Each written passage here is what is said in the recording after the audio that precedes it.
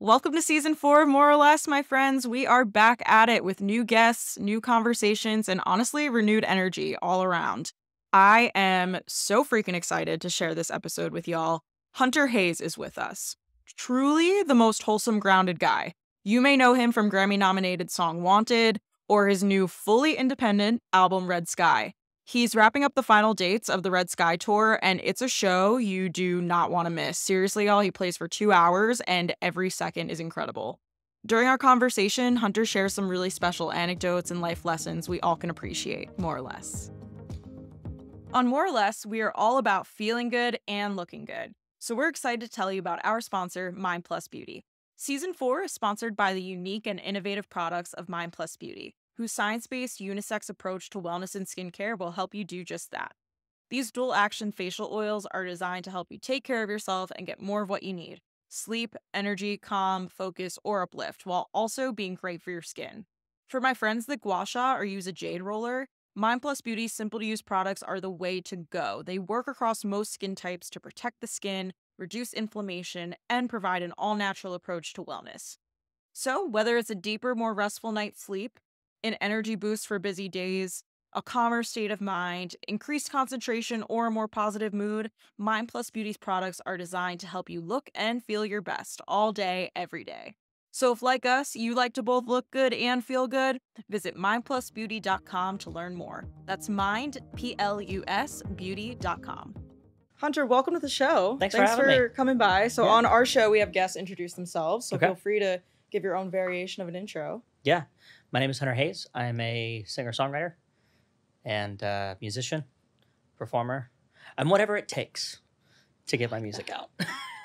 TikToker, TikToker, I like that. advocate, all of the Awesome. above. Yeah. Awesome. Human first. Human, sometimes first, sometimes very last. Yeah. And our show is centered on one question, which is, in this moment, how are you feeling, more or less? I'm feeling good. It's really cool to be back in the city. I haven't been here since last time I saw you here. We were releasing my last album on release So day. it's been a minute. It's been 4 years. Yeah. Welcome back. Yeah. Thank you. Feels good. Yeah. I love this city. There's such a great energy to it. There's just a lot of energy, a lot of energies, Yeah. So it's good to, and also it doesn't feel like album promo until you're in New York and stressed out. Then it's like, all right, I'm putting out an album. It's real now, And what number coffee are you on today? Only, I guess this is 3, 3? technically, Okay, we'll take it. and a 5-hour energy. Yeah, I don't know if I could say that, but endorse me, please. We'll take it. We'll send it to the powers that be. Please, please, please. And the follow-up, Hunter, is what do you need more of and what do you need less of? Could be a feeling, word, emotion. I need more time making music. And not in the album sense. I'm really grateful that the album's done. I'm really proud of it. Of course, there's 50 more songs that I want to do and put out, but that's another story. But I don't know, I need more time playing music. I'm excited to get on the road because I haven't done that, like a tour, in a long time, and less of making TikToks. Let's just fucking be real about it. We can be real. We can get into that. I feel like 99% of our interviews on the show now have turned into, how do you feel Therapy about content sessions. creation? And what do you want to vent about? And what are we not going to tell the label that we said? So that Good news is I am the label, so you are the boss. So We're going to get into that. we can 'cause really that's on my stick it to the notes. man here. Yeah. That's great. You are don't know if I making your can own say that. system. Yeah, Oh, of course great. you can say that. Okay, We're cool. unfiltered on here. Love it. So more time making music. So with this project, the album that is now out in the world, Red how Sky. long has it been done and completed? Like, how long have you been sitting on this? Barely any time. Really? I've finished. I stressed my team out so much because I was just like, we need to put out music, and they're like, we'd love to hear it first, and I was like, no, give me a release date. Not necessarily the most conducive way to work, but I just didn't want to I wanted people to stay. I wanted to be more real time with the process of the album, because I hadn't figured out all of it when I put the first 2 singles out, but I was kind of like okay with that for a second, and then I, said like, oh, these 2 songs won't be on the album, and then I flipped the script later, and I was like, no, they should be, they need to be, they're part of it. Yeah. But I finished the last mix in February, late February, early March, something like that. Wow, Yeah. that's very impressive. So are you the kind of person that doesn't want a deadline? Like I actually do better with deadlines. We believe people become the best versions of themselves when their minds and body are in the right place at the right time. Do you ever feel like our health needs to be scheduled into our day? Our morning coffee, our supplements, our skincare? We're limited on the products that help us maintain a balanced lifestyle in a healthy, easy, and convenient way. Our friends at Neuro did exactly that by putting nutrients that enhance your health and wellness into something intrinsically convenient, affordable, and portable: gum and mints. Formulated with B vitamins and natural caffeine, Energy and Focus provides the mental endurance necessary to stay focused on your goals. If you're looking for a steady state of mind, Neuro's Calm and Clarity products use vitamin D3 to optimize composure in the moments we need it most. For those that know me, I've been hyping up Neuro for quite some time, and I'm thrilled to partner with them for another season of More or Less. Neuro is always by your side when you need it. Take my word for it and head to getneuro.com now. I heard early on that Coldplay would be 2 albums ahead. They know what's going to be on the next album. They know 3 albums ahead. I've heard Chris talk about how, like, currently right now, he was like, I think he laid out 4 more albums from them in an interview that he did with a fan recently. And but I heard about this like 12 years ago and fell in love with that. I was like, I love that way of working because it gives me the opportunity to work on something creative without any pressure, without any expectation, et cetera, et cetera. It's just like you get to just be in the music that you're making while in this, like, because it's 2 totally different mindsets to make something, be creative, and then go promote it and tour it and talk about it. You sort of like create this safe space for yourself to create. And then you sort of put on this suit of armor when you're about to, share your deepest heart, soul, feelings, experiences with the world. And so I was kind of like working that way from it. I mean, half of this record was supposed to be on another record. Yeah, so I like both, and I love having the space to just splatter paint, but there's nothing that but I also need something to look forward to. Right. So I ask for like, hey, when's the best window that we have? Because that's also like, you get so fucking conditioned to that when you work with a label. Like they'll literally, it doesn't matter where you are in your project. They'll tell you, listen, we got a week in September that we can put your album out. And if you don't make that week, you're not getting an album out the next year. And it's, so I kind of got conditioned to that. And so now I kind of like, I ask for certain deadlines so that I can stay on task, knowing that I have the diva card to pull anytime to say, nope, not ready. But that's also why I ask, because I feel like so many artists, the projects tend to evolve, but in the same vein, they're like, oh, I was done with that a year ago and I was in a completely different headspace, and now I have to go promote it and get back to that headspace that I was when I wrote it. So are you enjoying this time of now having it out in the world? I'm loving it because like I think this project, these songs came from speaking about the label, and a lot of these songs are about the industry, even though they're dressed in relationships, and a lot of it's about self-worth and stuff like that. So I think the message that the album told me, it wasn't like I went and wrote a record about a relationship or, anything like that. Like it's very, it's like looking in a mirror or watching playback of some of my deepest sort of like human lessons about like self-worth and art and just my place in the world. Yeah. So I'm actually really loving now, after living and writing it, now I get to live it from a, no, trust me, it gets better standpoint. And I think that the whole album kind of has that spirit anyway. And it's very uplifting. Thank you for saying that. And it does feel, it is, for me, it has been uplifting. But I think it was tough to see that in the midst of writing it and being in it, because you tell yourself it's going to be okay. Yeah.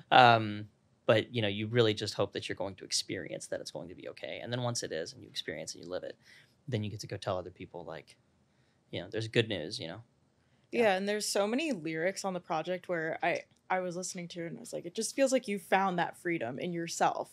That's the message that resonates with me as the audience, as the listeners. Like, feel like he just feels really proud and really excited for the next chapter, and that translates in the music, which I don't know if that's what you intended to do, but it totally comes through.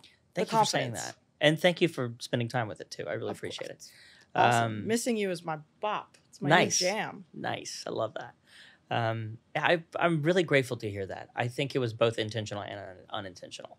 I think, you can, because I did, right? Like I knew what I wanted Red Sky to be. Originally, it was just like the evil twin to my last album, which was Wild Blue. Yeah. Wild Blue was just like trying to bust through some sort of barriers and boundaries, and this was like where I put all the stuff that I knew I wasn't going to be able to put on Wild Blue. But then it became this sort of place to write about the things that I didn't feel like I could write about, or go areas that didn't feel like I could go into.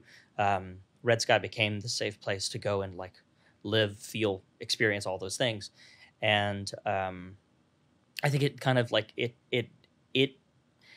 and I've always sort of like, I don't know, laughed at judged artists who are just like, oh, it's just the universe, and it's just, but I really fucking believe that. I really do. I love how Rick Rubin put it in his book recently.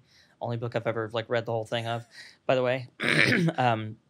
But I just love how it just feels so true, because like I'm always writing about my own feelings, but they're not always necessarily like autobiographical in that like there's some things I didn't live that exact experience, but it doesn't change the fact that I'm feeling or like empathizing or like feeling on behalf of someone, you know what I mean? I'm a big feeler. And so I think a lot of this record was just like diving into that and just letting the songs write themselves. And that became the story. And, the independent part, like talking about being independent was something I was afraid to talk about for a while. And then I realized that's the most powerful part of this whole fucking story. Yeah. And I want people to hear that. And I am proud of it. I'm proud of it. It's nice to own it. Yeah. But it's also nice to just have ownership of my voice and to be able to stand in the room and like, I made a decision to pull 2 songs off the album. They'll go somewhere. But everybody was like, why? And I was like, it's just not right. And to know that I can do that is very liberating and freeing. Yeah. What does pressure look like now for you, now that you're independent? Is it pressure on yourself, or is it is there less pressure coming from now that you don't have as many parties on a label side? I think I'm putting more pressure on other people now. Interesting. It's way less on me. Because you're the boss. Well, I don't necessarily see it that way. I see it as I'm a partner. I play a role. I have my role. And I make, the effort to do the role that only I can play and show up for those roles, whatever those are. And at the same time, I think, thank God, therapy helps me sort of untangle my relationship with my worth in connection with the numbers of things. I want to see numbers. I want results. But I think business Hunter is a very different Hunter from creative me. Yeah. And I think it's allowed me to see like if something's not going well or if something needs work on. It's just seen as part of running a business versus, oh my God, the song's not good. It's like, no, I feel great about the song. It's good. And we'll figure it out. If we're missing people, those kind of things are the things that I put pressure on. It's like, okay, well, if we're not reaching the right people, then we got to figure out how to reach the right people. That's a simple equation to fix, and it's a fixable thing. I think everything now too, I just see as a fixable thing. It's like, all right, let's figure it out. Let's diagnose it. Let's address it, and let's find the solution. Let's get creative, But I think I'm putting a little bit. Is that true? Am I being accurate? Am I putting less pressure on myself? I don't know. I am harder on myself in some ways, as far as like I want my performances to improve, and I want I want to keep growing in every category. So in that way, I'm definitely hard on myself. But yeah, I think the pressure's more outward now. Yeah, I believe we can be equally like our biggest advocate, but our biggest self-critic too. 100%. Like it's a balance. I can't watch videos after a show. Yeah. Can't do it. No. Never? I mean, if I'm like intoxicated, then maybe I'll venture into watching videos or because you'll be hypercritical. Oh yeah. Yeah. Be hyper. I'd like to the point of like I never want to sing again. Like it'll get that weird, right? Yeah. But when I walk off stage, I want to, if I feel proud, I'm just like, that's it. I did it. I was there. Everyone else was there. And now I'm on to the next thing. Yeah. That was also a moment that will never happen again. As cliche as that sounds, that was one moment in time that will 100%. Never be replicated again. 100%. Yeah. So how are we solving the problem of making TikToks? Where are we at with that? What is Hunter Hayes' take on making TikToks in 2023? Okay, so here's the thing. So I told my team, like, she's filming this for a TikTok, I promise you. Are we gonna make a TikTok out of this very moment? This is my manager, Val. Also my best friend, so that's confusing. I told everybody to leave me alone while I was making the record. I was like, I can't be creative and like armored looking at comments in TikTok. It's not a safe place for me. So I was kind of like tiptoeing into it. And then, I realized, after I finished mixing and mastering all the tracks, the existential crisis of like, what is my fucking purpose now? I was like, you know what? I like new things. I like learning new things. I enjoy videography. I paid for my first Pro Tools rig. I was in middle school, and I was a wedding videographer. I was a 12-year-old with a Steadicam rig. So, like, I enjoy videography. I enjoy production. Like, I love this room. And I had something like this in my basement. And I enjoy lighting and set design and all those things. So I was, I was like, I have an opportunity. I went on vacation. Like, I took a week just trying to clear my mind, and I didn't do a good job. But I came back and I was like, okay, you know what? I want to treat it like a new thing to learn. I love learning new things, and I love creative things, and I love all the things around this. So let me just do what brings me joy. So I'm currently in this sort of seesaw between like, I'll make stuff that like brings me life and brings me joy, and that I enjoy. And I think I've just got to like guard my heart against like bringing it to,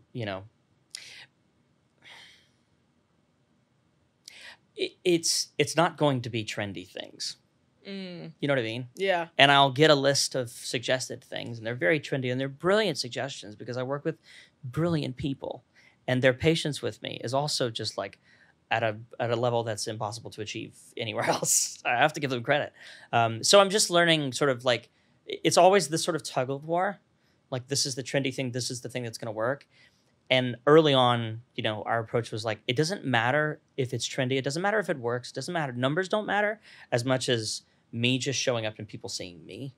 So like a visibility thing. Right. Well, just me feeling safe enough to do it was kind of like, that is a win in of itself. So I think I'm kind of just like bringing those two things together and finding my alignment, my middle ground. And what you relate to. It's just what I love. I'm a nerdy fucking dude. Like, I love studio shit. And, like, I'm really proud of my, like, the fact that we mixed this whole record out of the box. Like, that's a big deal for me. And, like, that's something I really wanted to do because I wanted it to sound analog. And I wanted it to go through transformers and tubes and experience electricity and get out of the computer as I mixed the project. I wanted it to be old and sound, like, lived in and not, like, super hyped and compressed and digital. So, like, I love stuff like that. And I love instruments. And I love just being in my little space, my little studio. That's my happy place. Yeah. And I think, for what it is with social media and TikTok and showcasing who you are and your personality, I think there's space for that, to show the nerdy parts of you. It's just a matter of what you feel comfortable with to put yourself out there. But it's definitely not easy. And I empathize. I know it's an essential part of marketing. We're having to do it too over here with this podcast. It is not my favorite thing either. I don't know what that face is because I don't know you very well, but I feel like I could make it up very easily what I think that face meant. Hey, Jess, you should totally just like do like a 30-second clip talking to the camera. Talking to my iPhone just, on like, the street. Say that the new season's coming and then just like post it. It's just like, Are you uncomfortable talking to yourself in a camera? 100%. Same, yeah. It's the worst thing to... Anybody's like, they're always like, selfie this, selfie that. And I'm like, I am not okay with that. Oh my God, I feel so uncomfortable. There's at least 80 takes of said video that he's talking about. It's very uncomfortable. Same, yeah. I got a lot of drafts. A lot of drafts. Yeah. And it's taking up precious memory usage on my phone. Yeah, I feel that. But all to say, it is an upward climb, but I have to believe that there's niches everywhere in this digital landscape that we will find the pockets that work. Yeah, for sure. Yeah, I think that once you're in alignment, things just go. I mean, one of my therapists, I hope to God neither one of them see this, but one of my therapists is always talking about alignment, and we're just always on the search for alignment. And I have seen it. They say like when you're really aligned with your purpose, your thing, when you're just in alignment, synchronicity shows up in all kinds of ways. And I have seen that. I've seen the evidence of that. Well, it goes back to what you were saying about the universe. I 100% believe that the universe will put you where you're meant to be, and things will turn out the way it's meant to, even when you don't think so. Yep, totally. Are you a spiritual person? Are you? Yeah, I grew up like going to church every Sunday and Catholic. Okay. So confessions and things like that. Yeah. I've since sort of like, I don't know, I've just experienced so much that my faith is very different from religion. Yeah. And I've experienced a lot of different people's faith and religion, and I've been surrounded by a lot of different people from different upbringings and different walks of life and different life experiences. So I've been negotiating because I also really lost a lot of. I think the worst my relationship with faith has been recently because of so many things that I've seen and experienced and watched people experience. It's been heartbreaking, and I'm like, and you can't, like, it's not one big thing, right? Yeah. So it's so nuanced and complicated that it's hard for me to talk about. And that is completely separate of my faith. Right. Like, I know, like, I say prayers of gratitude, and I ask for things. I try to, ask for signs or synchronicities, things like that. Yeah. So I've been really just keeping that together. My faith as an individual. My faith as a human. I'm with you. I also grew up Catholic, and I think now I only ask because we're talking about the universe, and I am into like manifestation, but a lot of the things that we talk about on this show is really around like what you're able to control and not control, and ultimately all you can control is yourself. So I look at that as the same way as like I can only control my own views and my own beliefs, and I believe in the universe and the powers that be, and it doesn't have to necessarily have a name or a label. Yeah. But maybe there's a higher power, maybe there's not, but I just know we're here for a limited time, and I am going to do gratitude prayers and affirmations and all that good stuff and see where it gets me. I have really started to recently, I guess over the course of making this album, come to understand, or I am deepening my understanding. Another thing that I'm wanting to really learn a lot about is that, like, I've been watching a lot of Joe Dispenza material, big fan, and just understanding the science behind the word energy.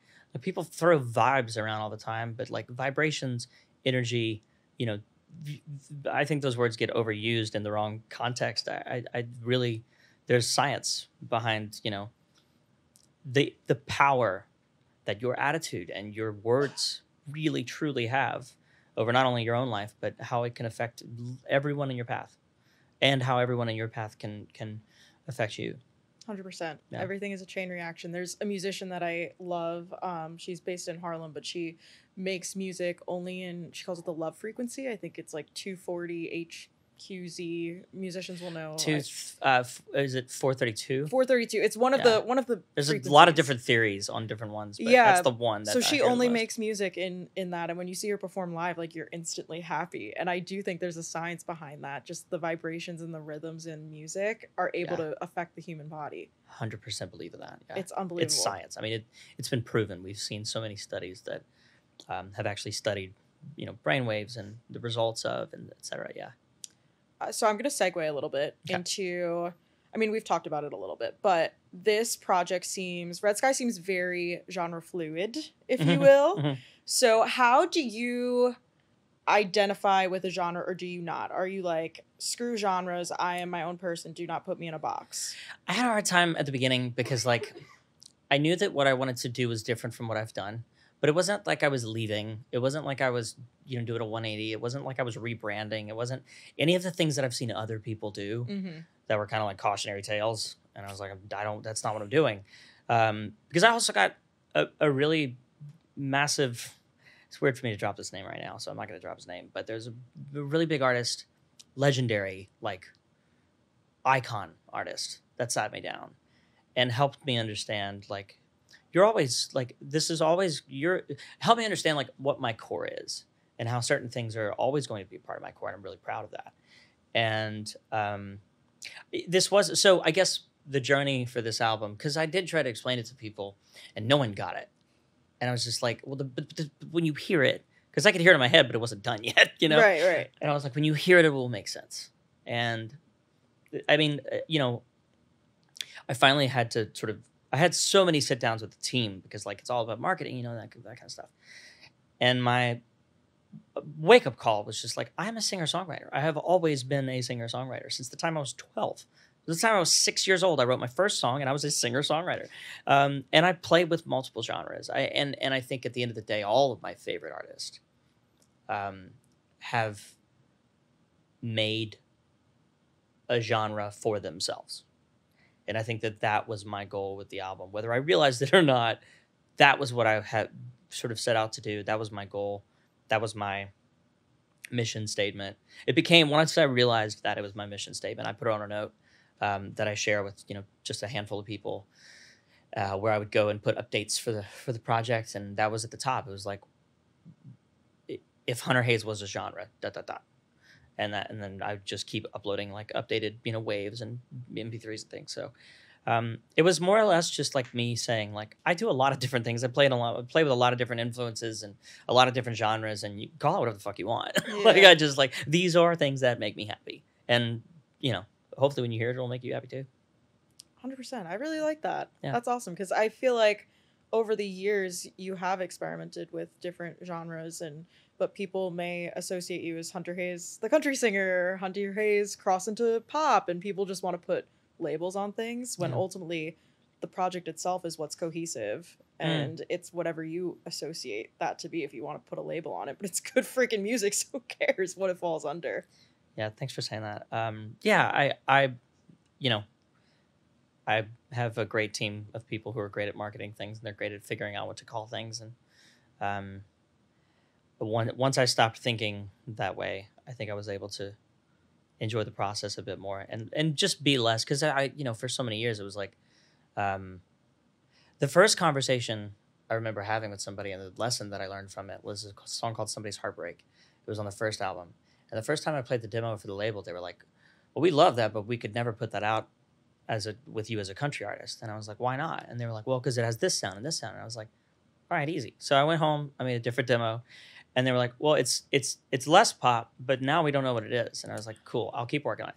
And so I went in with Dan Huff, and him and I just really dissected every part and every sound, and we gave everything its own sort of like specific sound.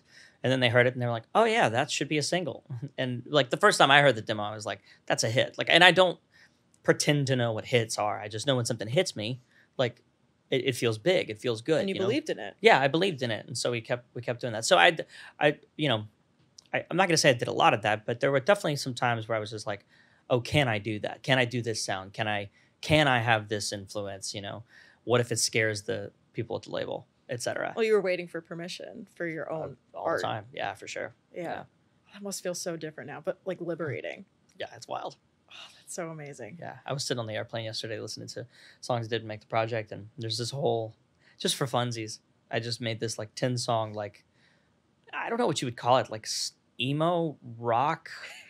Again, who cares what it falls under? Who cares what it falls under? But it was dark and sad as shit, and it was just stuff that's been collected. I've written over the course of going through this chapter, and it's like the heaviest shit. And I was like, you know what? I should put that out anyway. It's dark and it's heavy, but somebody needs it. Yeah. If it makes sense, Yeah.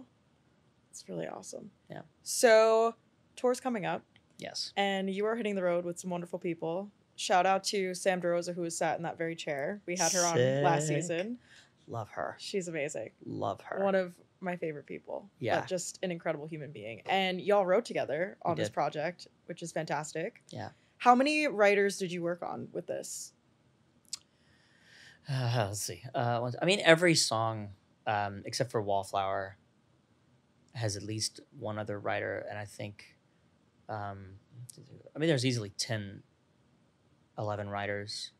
Rolo's on a lot of songs on the project. Frawley's on 2. That's why I'm really excited to have her on the road too. Amazing. I was excited to have singer-songwriters, people who were also like present in their music. Yeah. Emotionally, because I feel like that's what I love about my audience, is like it's a safe place for people to feel and talk and be. Right. But yeah, easily a handful of like 10 11. There's more than that, I'm sure. Well, and when you count the amount of songs that I've written with people who, the songs didn't necessarily make this album, this project, this go around. Yeah. But the world will hear them at some point. There's so many people that were willing to give me 4 hours of their time and let me spill about my life and just like write music about it. Have you always been super collaborative with writing? Yeah.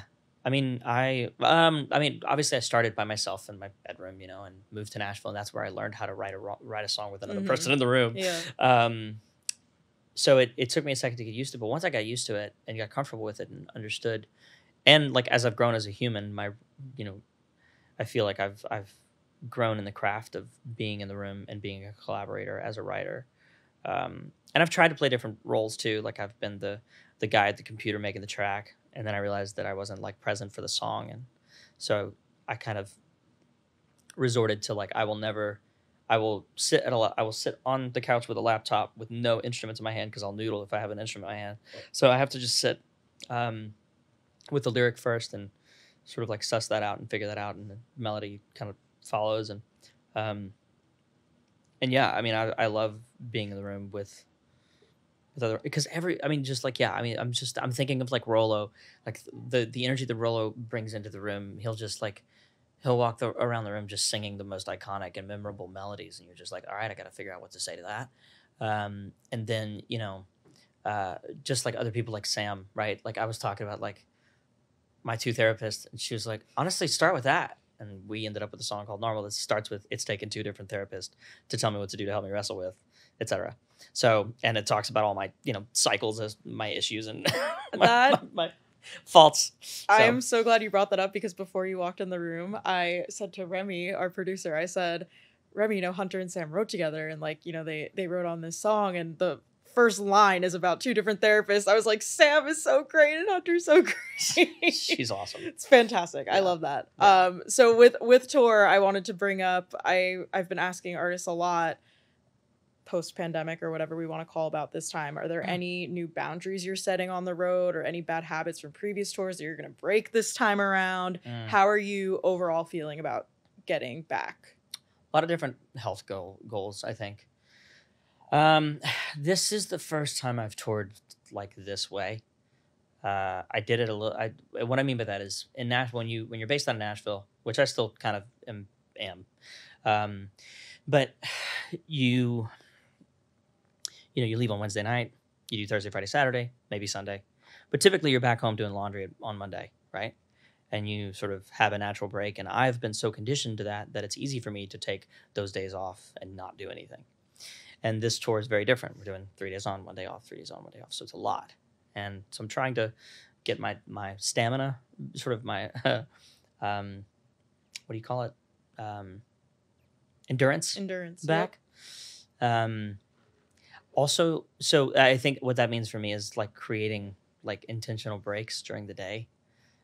I normally am quite present in the room, building the show, before playing the show, and then after. I don't think I'm going to have that luxury this time, which kind of like I don't want fans to wait by the bus and be disappointed if I'm like already asleep.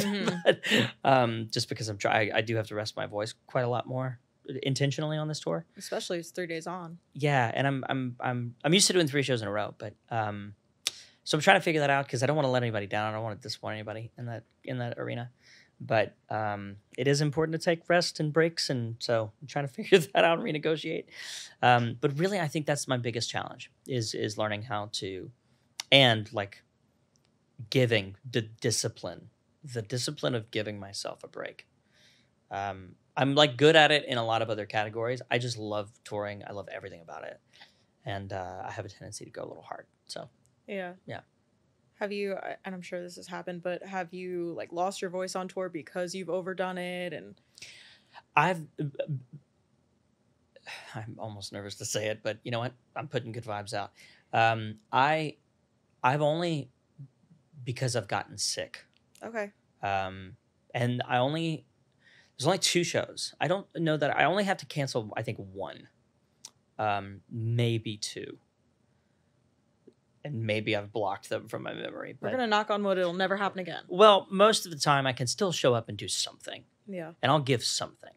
If I got to lower all the keys, if I've got to change the set list, like I'll do it. If I got to play more solos, I can still deliver a show. And I think that's where my commitment comes in handy, because it's like, no, I'm still going to show up and I'll do something, I'll give everything I've got. I'll figure out where it is I can sing, and I'll focus on that and give them the best version of that I can. So yeah. And I don't want to jinx myself, but I do think that it's also just about learning like how you push yourself, because I definitely pushed myself a lot in the first 10 years of my career, and just got conditioned to just really abusing my voice quite a lot, pushing it really hard. Yeah. So yeah. So now it feels like a new chapter, a new era. Yeah. And hopefully I know you love touring, but hopefully you'll be able to enjoy it even more if you have adequate rest, energy, all the things. And this is the first time that I've been with a trainer every day for months, preparing. I've been singing through the show every night and just making sure I'm comfortable and learning from it. And I don't know that I've ever had the luxury of doing that much prep before a tour like this. So understanding where it is that I can be happy and present, and not creating a show that I'm scared to play. Yeah, you want to go in the best headspace you can. Yeah. Because I'm sure on the road, things, you have to adapt, things go wrong. It's all how your mind space approaches it. Yeah, you get thrown a lot of curveballs, yeah. For sure. Oh, man. Well, we conclude the show with a final question, which is, what is one thing you've done this week, today, perhaps a victory, no pun intended, to take care of your mental health? Great question. I haven't done a really good job. It's been quite Look at that. We're doing a self-check-in. She went from, I'm going to get this on TikTok, to I don't want anybody to know that.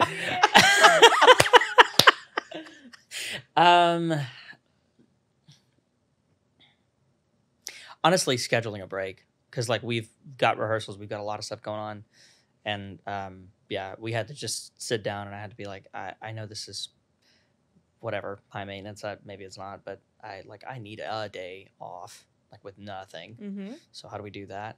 So yeah, that also just cutting out alcohol. No promises for tonight, because my favorite bar is just down the street, but drinking not drinking for weeks at a time has been really helpful. Yeah. Because I'm, on tour, it's quite easy to, because you're not driving, you're not thinking about anything. You get off stage, you're amped. It's adrenaline. It's nothing to finish a half a bottle of scotch a night, and just that's normal, So proud of not doing that, and also my mental state has been significantly better because of it. You know, yeah. And asking for a break is huge. Not enough people do that, and it's good practice for when you're on the road. Yeah, we're so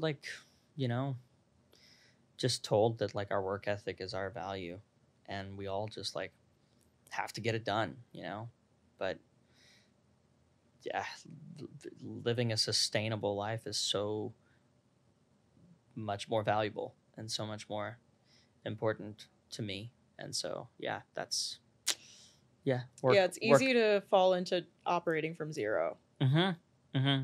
Rather than replenishing. And I learned the hard way making this album. I burned out every 3 weeks. Burned out. I'm done. And it's you don't have that luxury, dude. You're still in the midst of it, So I had to learn how to take breaks intentionally and do that. Amazing. Yeah. Well, Hunter, listen, before we wrap, I have to say this is a very full circle moment for me. So the year is 2015. I am on the school bus. I was bullied a lot as a kid. Okay. Invisible, on repeat, every day on the bus. We didn't even have iPhones at that point, I don't think. So it's still on my Apple library, when you downloaded it on the thing.